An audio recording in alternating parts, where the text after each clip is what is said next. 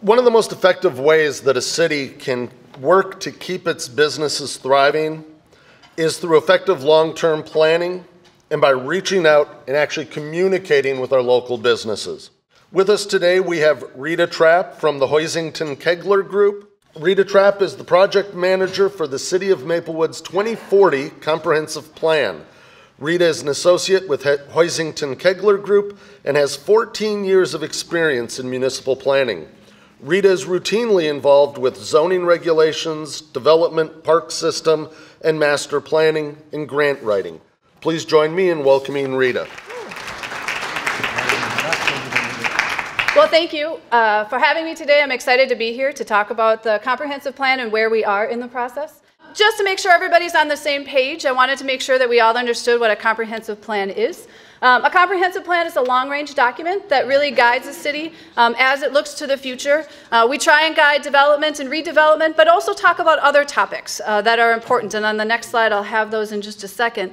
But we really try and plan for the future. It is, as most people are aware, that's something that every community within the metropolitan area has to do every 10 years. But as a planner who works in many communities, we really try and focus on what it can bring to the city as opposed to what we have to do as a result of Metropolitan Council requirements.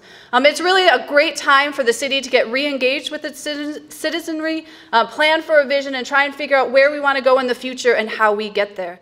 Just to give you an example, these are the types of chapters that we will have in the comprehensive plan. So we'll talk about land use, which is the traditional way that folks think about comprehensive planning, but it goes well beyond that. Talked about transportation and utilities, and we will talk about affordable housing and housing.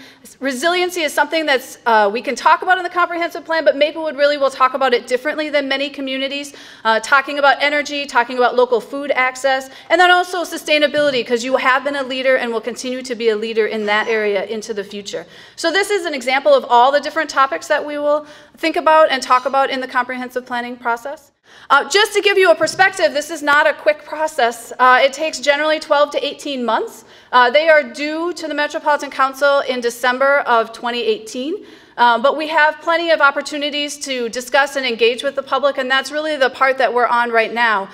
This timeline just kind of gives you a flavor of what we will be doing. The yellow bar shows where we are in October. We are just wrapping up, really focusing on trying to engage in the community, being out in the community, talking, learning. That's one of the best parts of my job, is to be engaged and to learn all about a community, figure out what people like, what they don't like, and try and then figure out how do we weave that into the vision for the future and help city staff and commissions and boards and the city council really figure out what are the steps we need in order to achieve that vision that's still 20 years out. Some examples of the community engagement that we've been involved with. We've tried to be at community events, so a lot of the great events in the summertime. We've had staff out there talking to folks and getting engaged. We've met with the Rotary, we've met with the Business Council, and we've also met with some local community groups, elders at different faith communities, to try and really understand what's happening in the community. If you move on, one area that we've really been focusing on is what we're calling, it's called Social Pinpoint. It is a web-based interactive engagement tool. And as you can see, we've had over 750, I think, users. That was just of late last week when I checked. And the graph on the bottom shows how much we've had users come. The blue bar shows all the little spikes of people coming and visiting the site and providing input. And that, if you haven't checked it out, I listed, and on the business cards on your table it lists. We're going to keep that open through the end of October. Hoping to encourage folks to go review the site. It's fun. As you can see, people are spending about 18 minutes on the site just seeing what other people in the community have talked about. And one thing that I've done, but I won't do here, but the notion of this is not just about people who live in the community. It's about people that work in Maplewood, recreate in Maplewood, visit, have faith, shop, drive through Maplewood. It's for everybody, not just the people that reside here. We're really trying to make a community that hits all of those buttons and serves everybody, whatever their interaction is with the city. This is an example of all of the like comments, all of the "this is great" kind of comments that we have. And you can see the examples of what we have. So people are talking about parks, they're talking about community events, they're talking about the Heritage Farm. They're really talking about a real variety of elements of the community that they love. And then the next bullet that I shot, those are the places where we find that we need work. Everybody is clear that there are things that could be improved for the future. So a lot of those discussions, again, are about parks and transportation, kind of those traditional elements. And we're looking for whatever those ideas may be. And so I encourage you to go out and take a peek at it. You can also, like today's thing, you can like and dislike things, which is helpful to really give people a picture of where the important elements are that people are highlighting. The fact that we're actually doing analysis, I always fear when people see these kinds of things that they feel like they put their comments out there and then we just kind of look at them casually and then we ignore them. But we're actually analyzing them, and that's one of the great assets of this type of website, is the fact that they're geographic based. And so I can actually put markers on a map and underlay my land use planning, my trail planning, my road planning, and really figure out where all these comments are. And so this is an example of the analysis that we're doing. We're actually taking where people say there are trail and sidewalk gaps, comparing it to what we had planned in our 2015 Parks Plan, and saying, nope, we didn't plan this. People are saying there's a gap here. Or we did plan this, but now we hear that people really think it's important. So we should recognize the fact that maybe this has a priority as opposed to other elements that we could focus on. So this is some of the exciting stuff that we're doing. As I said, it closes at the end of October. So please get out there and share it with other folks and encourage them to participate, because there's another few weeks. So with that background, I just wanted to kind of talk a little bit about overall demographics and trends and kind of the background very quickly about what we're looking at. The Metropolitan Council is planning that the City of Maplewood will continue to grow both in housing and employment, and the figures are provided at the bottom just to give you a picture of that. So our goal in our planning is to try and make sure that we're guiding land uses in areas, identifying where redevelopment could happen, so that we can actually accommodate that additional growth. And so this is important. There are regional economic databases that we've looked at, and they seem to indicate that what is being planned by Met Council to some degree is on par. We're kind of meeting what kind of the analysts, the retail business analysts are thinking. So we think it's a realistic place to start. It is interesting that Maplewood is kind of anticipated to grow more than neighboring communities. And by neighboring communities, I'm really focusing on the communities except for St. Paul that kind of border, and Maplewood has a lot of them. And so that's something that's interesting to think about. If we move forward into some of the trends, we have a steering committee that is helping guide this process, but we also have the involvement of lots of boards and commissions. That's one of the things that's unique about Maplewood than some of the other cities that I'm working in, is that all the different boards and commissions are very engaged in the process as well. Some of the trends that we've been considering is the changing in millennials and baby boomers and kind of what their housing needs are, their housing desires are, their transportation desires. As I've also highlighted here, there's really an anticipated change in transportation. We've already seen that advent of Lyft and Uber, the idea of autonomous vehicles. That's going to drastically change how things go. We can't totally plan for that in the future. Somehow we have to plan for enough parking for all of us to have our cars now, and the idea that maybe we won't need all of our cars in the future. And that's an interesting place to be on, trying to plan on both ends of the spectrum. But these are some of the trends that we took into consideration as we move forward. So some of the key opportunities in Maplewood that we're really thinking about, some of those opportunities are really shaping what the future is for the Maplewood Mall area. I know there's a lot of interest, passion about that area, making sure that it's vibrant, and I know the mall has been planning in this vein as well. So we're really trying to figure out ways that we can support what they think would be appropriate, as well as supporting the surrounding property owners. Although there is the mall, there's a lot of property around the mall as well, owned by many different individuals. So trying to figure out how we support that into the future, trying to support Healthy St. John's as they move forward and really capture and really be that medical mecca in this part of the Twin Cities. Also looking at small redevelopments. We have a lot of commercial aging nodes all throughout the community, given its structure. So we need to think about, well, what happens with those? How can we support reinvestment? Can we support putting additional housing in order to help support those? Really providing flexibility, and that's one of the elements that you'll see when I talk about some of our directions.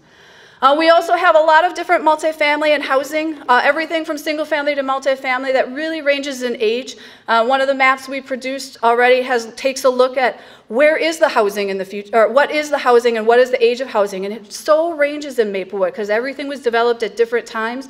And we really are trying to figure out how do we support reinvestment, how do we support new investment, how do we help people stay in their homes. Those are all elements of housing that we need to be conscious of. Obviously, it was mentioned 3M and trying to support their efforts into the future. So that was always a conscious effort. And then the rush line and the gold line, which I'll talk a little bit about in a moment. The rush line was mentioned by the mayor, so I don't want to go too heavy on it, but it is an element that we're thinking about. It is proposed to go north-south through the community and really kind of guide some of the land use planning and the redevelopment planning that we have. So this just gives you an example. If you haven't seen the map, it's great to see where it's going to go through the Bruce Vento Trail, up around the hospital, the Maplewood Mall, back over across 694 up to White Bear. So it's really an exciting element, and there has been updates, the planning and when the timing is. As we said, we're looking out to 2040, so for us the timing is really important. When is it going to happen? How does that affect the lands that are around those stations? In addition to the rush line, the gold line, as was mentioned, moves east-west through the community, and really the focus in Maplewood is around the 3M campus. But we have used that looking at broader land uses. And so also the time frame of this kind of opening in the mid-2020s. So we are thinking about that. How does that look? How does that change? How can we do connections, pedestrian connections, both for rush line and gold line? Those are all elements that are important to us. Initial directions. So this kind of covers the initial directions just briefly. And I want to reiterate, this is at the beginning of the planning process. These are not set in stone. These are things that we're just exploring with the steering committee, the planning commission, and the council. So expect that things will continue to evolve and change as we really have these in-depth discussions about what's appropriate for the community. But some of our initial directions is that the housing as it is today is appropriate. Moving forward, we're just going to support the land use as it is today. We did make a change from industrial as a category to employment, and to me that's significant because it really sends a different message. It's the message of jobs and really supporting our business community. So that's something that we have thought about and really trying to really support within the community, and I have a map in just a second. And the last one is about increasing flexibility through mixed use, and so that's something that we're exploring as well. To the map, I just circled briefly, those purple areas are kind of the employment areas. That's a change. In the past, we talked about them as commercial, and they're still commercial, but they're really about employment, about supporting jobs, about supporting businesses. And because it's Maplewood and its shape, I have a nice, the next slide shows the south in 2 segments because it doesn't work in PowerPoint. But I wanted to make sure you saw it, so that's why all the maps have this type of element to it. Before I talk about mixed use, it's important to give people a sense of density. I think that's one of the hardest things to talk about when we talk about density. As planners, we like to throw out low and medium and high. What does that really mean? So I wanted to give you some examples of recent projects and just give you a sense of what it is. And having projects in Maplewood hopefully means you can feel like, oh, that's what that is. That feels right. That doesn't feel right. So these are some of these examples that you can see, and I just took the medium and high density. I think we all know what a single family housing development is. It's a little bit harder when we talk about townhomes and apartments. One of the elements when we talk about mixed use and just character of the community, people have focused a lot about design. So just to give you a heads up, these are some of the elements that we think are important. So things like making sure we're breaking up buildings, that we're having great elements that make you feel like they're interesting to the pedestrian. Some more examples of what we're looking for, of trying to make buildings attractive. And that's one of the elements that we'll be focusing on, as trying to set the stage so that we can make the places not only fit in the neighborhood that they're in, but just feel like they're places that people are drawn to and want to be at. So, really briefly, future land use. As I said, there's 3 categories that we're proposing, and this is where that density number that I came in has to factor in. The first one is like a mixed-use neighborhood, so that's really kind of trying to make neighborhood nodes, things that fit with the surrounding single-family neighborhoods. At the bottom are some examples. We're looking at making sure it's more residential than commercial so that it kind of fits in the neighborhood, and then giving densities that are encouraging townhomes and apartments. The places that are circled are kind of the areas where we're thinking about these. So these are taking those neighborhood nodes that we have at different intersections and making sure we can provide flexibility to property owners. So if they want to do something different, they can. All the way down to the far southern end of the city. Then the next category is really talking about the Gladstone area. It's mixed use, high density. It's taking what the Gladstone plan was originally envisioned, hopefully you're aware of that, kind of continuing on the path that is being already occurring at Frost and English and supporting it into the future. Given the fact that there is the rush line, we just want to make sure that we capture that into the future. So those of you that are familiar with the Gladstone neighborhood, hopefully you have an idea of what's there today and what we're looking at in the future. And really the development that we're focused on in that is similar to what was already planned for. So the densities are a little bit higher, and we're going to those in the future of trying to just encourage more of that to continue. So the last category that's new and different is a mixed-use community, and this is to try and really provide flexibility for those regional areas, the areas that are more heavily commercial, that feel like they could take more density of housing, and we could really create walkable places where there's a great interaction between the commercial and the residential. This is really looked at around the Maplewood Mall area. Again, the notion of trying to provide more flexibility so that we don't always have all of our land uses separated into little boxes and categories. And so this is around the Maplewood Mall area, as well as Rush Line at Highway 36. Given the fact that that's a major roadway, there's a little bit more opportunity to do something more intense along Highway 36, and then also at the Gold Line around Century. So we move to the maps. So up at the Maplewood Mall, Highway 36, around the 3N campus area.